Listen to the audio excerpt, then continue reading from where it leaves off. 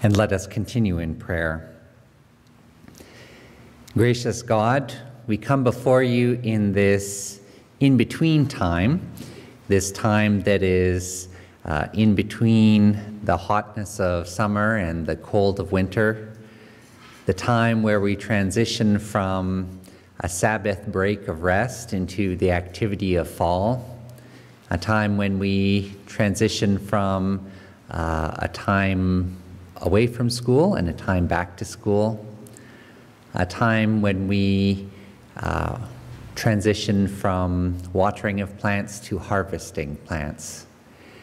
And so we thank you for this particular moment in which we are, and we ask that you would give us strength for this present moment and that you would give us energy for the weeks ahead.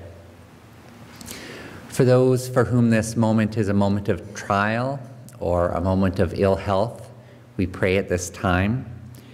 Remember Jamie and Dawn, Norma, Chris and Bob, Iris and Doug. And for those who have lost a loved one at this moment, we pray for them as they mourn and cry their tears. And we remember Betty Lou at this time.